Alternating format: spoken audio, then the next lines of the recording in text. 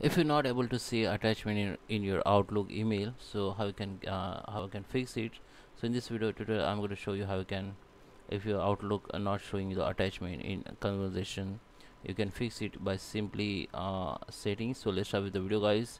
Before you starting, I request, if you like this video, hit the like button, subscribe my channel, and don't forget comments below. Okay, so in my case you can see I have attachment, and I can also preview if you, okay.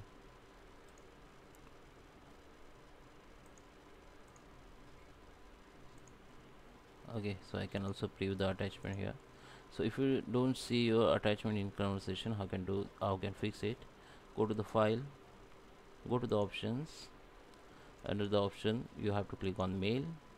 Under the mail you will see the option called compose email or message, and compose message in this format. So you have to change the message format. So by maybe you have changed with the plain text, so you have to make it as HTML format. After you see the HTML format, you will see the option, just scroll down, and this option message format. When the sending message in rich text format in inter receipt, you have to make it as a convert to the HTML format only, and just click on OK.